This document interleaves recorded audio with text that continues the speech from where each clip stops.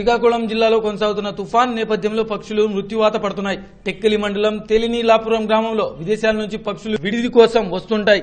వాటి రక్షణ చేయాల్సిన అటవీ శాఖ అధికారులు నిర్లక్ష్యం ప్రదర్శించడంతో పక్షులు మృత్యువాత పడుతున్నాయి. బంగాళాఖాతంలో ఏర్పడ్డ వాయుగుండం కారణంగా కురుస్తున్న వర్షాలకు చెట్లు విరిగిపోవడంతో చెట్టుపై ఉన్న పక్షులు కింద పడిపోయాయి. ఈ ప్రమాదంలో కొన్ని పక్షులు చనిపోతే మరికొన్ని గాయాల పాలయ్యాయి. గుడ్లు పెట్టే పక్షులు, చిన్న చిన్న పక్షులు చనిపోవడంతో గ్రామస్తులతో పాటు పర్యాటకు వచ్చేవారు సైతం అటవీ అధికారులపై విరుచుకుపడ్డారు. ప్రభుత్వ తుఫాన్ అంచనాలు ముందస్తు తెలియజేస్తున్న అధికారులు మాత్రం చర్యలు చేపట్టలేదని పలువురు విమర్శిస్తున్నారు.